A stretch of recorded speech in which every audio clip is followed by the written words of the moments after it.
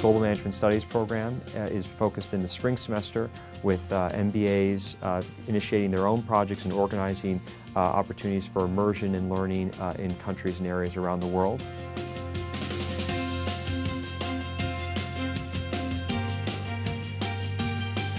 Well, the students actually organize the trip. They select where they want to go, and then the ones who step forward as the leaders then move forward on that. Once the trip was set up to go to Japan and Thailand, then what my job was to organize and work with the student leaders to set up the classes beforehand on Southeast Asia as well as on Japan.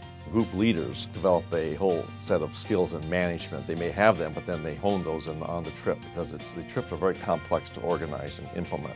The actual students who go along on the trip, they benefit enormously in terms of actually going into another country and seeing how the people behave, how the businesses act, how the culture really plays out within the country. We took the high-speed trains, we took the subways in Tokyo, we wanted every form of transportation you can imagine. And we got to see how you can move through the landscape in Japan in a way that the Japanese people do. And some of the most interesting experiences for that movement thing was riding the subways and seeing how people line themselves up. Very orderly society, and you could see that just in the subways of Tokyo. So that benefit is enormous, I think, in terms of their sensitivity now that they have to Japanese business and culture is something that these students can carry with them when they go out in their own careers. This year we went to Japan as Global Management Study class. We planned itinerary, company visit, or some cultural studies, and all things. We went to Kyoto. Kyoto is the ancient capital of Japan. After Kyoto, we went to Hiroshima, Nagoya, Tokyo, and Sendai. Sendai was the city which was hit by the huge earthquake 2 years ago.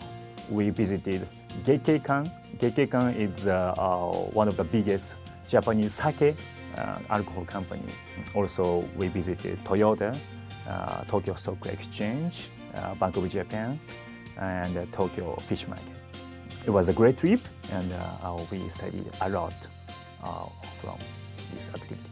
Having students from the country that we went to involved really took it to the next level, and I think we really got a deeper understanding of the country and just really got to see how they mix modernity with tradition in the business sphere of Japan.